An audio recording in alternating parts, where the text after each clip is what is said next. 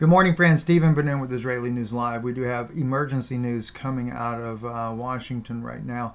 Earlier this morning, President Biden was meeting with NATO. Not according to the article you're looking at right here. It's just more for a visual that I'm showing you this particular picture here on the screen for you.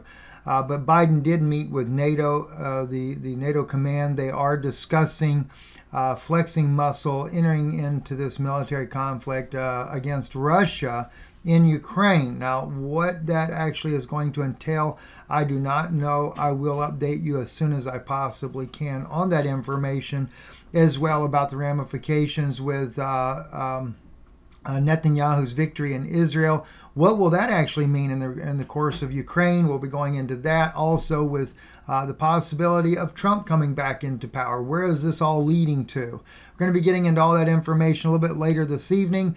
I will, though, be updating you more, hopefully within the next hour or so, about the situation in Ukraine, what's NATO's plans, what's their next move there, and what's this going to cause with Russia. I'm Stephen Ben-Nun. You're listening to Israeli News Live.